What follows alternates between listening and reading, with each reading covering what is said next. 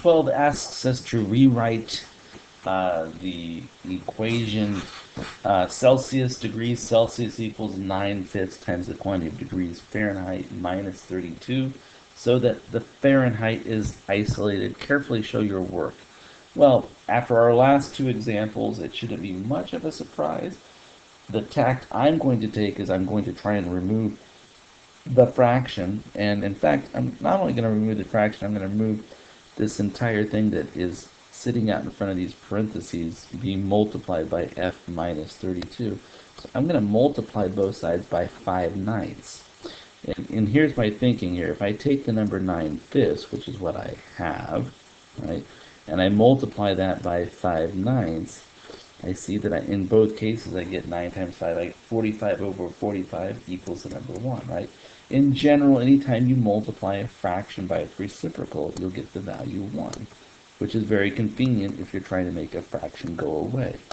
So here's my special make a fraction go away power. I'm going to take, and I'm going to multiply 5/9 times c. And over here I'm going to multiply 5/9 times 9/5 times f minus 32. Again, what did I just do? I multiplied both sides very carefully by 5/9. My reason for doing that is I see that I can get rid of this fraction stuff, mumbo jumbo, on the right hand side by doing exactly that. So this equation then becomes, after I clean it up a bit, right, 5/9 c, and that equals f minus 32.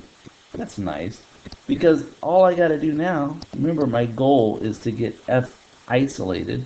In order to get f completely by itself, I'm just going to add 32 to both sides. So again, here I'm using the addition property of equality.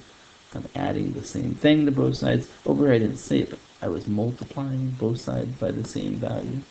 And nice, because now my final answer, I can see it at long last. It's 5/9 times your degrees Celsius plus 32 degrees will equal degrees Fahrenheit.